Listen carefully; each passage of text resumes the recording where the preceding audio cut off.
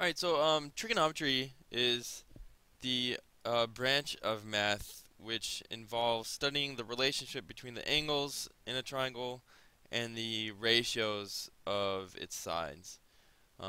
So here are three trigonometric functions: sine, cosine, and tangent, and they're abbreviated sin, cos, tan. And for right triangles, these ratios are well, let's look at this diagram. Say like I've got this angle here, theta degrees. And usually, in algebra, when you have an unknown, you call it x. A lot of times in trigonometry or geometry, when you have an unknown angle, you call it theta. It's a Greek letter. So theta degrees. The side of the triangle opposite it would be this side. The side adjacent to it would be this one.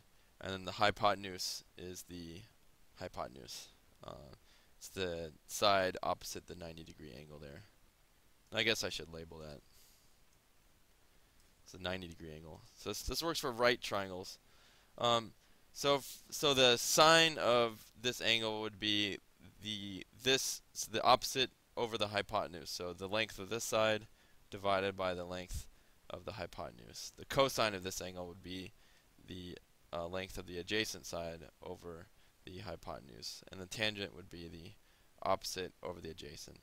So those are the ratios of sides, and they relate to the angles inside of a right triangle in different ways. So now, back in the day, these were laboriously calculated, and people filled out tables with the trigonometric values. The sine of 5 degrees, the sine of 10 degrees, the sine of 15 degrees, things like that, so that you could look up the values, right? Well, now calculators can just tell you the values with fairly precise decimals. So now you don't have to do it by hand. You don't have to look it up in a table. So that's nice.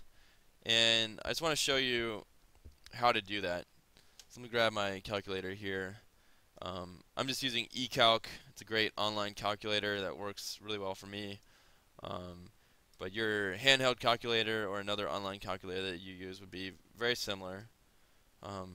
First thing you need to do is decide whether you're going to work with degrees or radians. There's a couple different ways of describing the measurement of angles. I could, degrees would be like 30 degrees. Radians, 180 degrees is pi radians. So they're two different units of measurement of angles. And your calculator needs to know, the unit of the angle measurement that you're giving it. So here I'm in radians. I'm going to switch to degrees.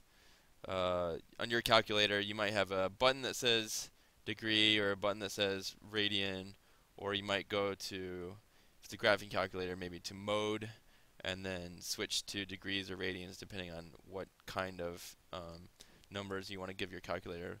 But here I'm in degrees mode. So I could find the sine of 30 degrees, for example. So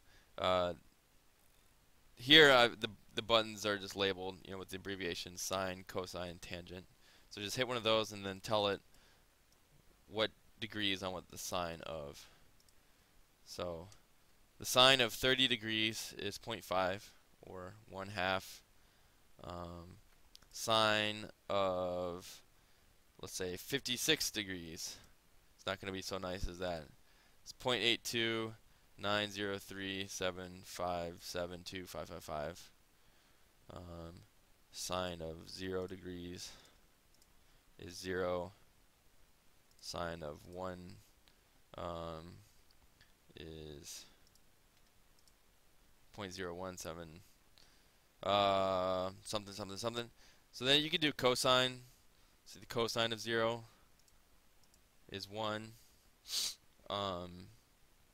And so basically your calculator can give you these values really quickly.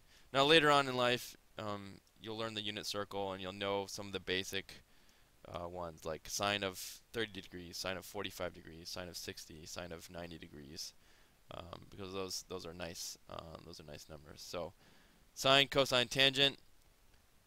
This is arc sine, arc cosine, and arc tangent. Those are the inverses of sine, cosine, and tangent. And there's the reciprocals of the trig function. So cosecant is the reciprocal of sine. So meaning you flip it over. So you take the sine and you flip it over. So to do that, if you don't have a cosecant button, for example, you could do 1 over the sine of, let's say, so if I wanted the cosecant of 50 degrees, I could do 1 over the sine of 50 degrees, for example.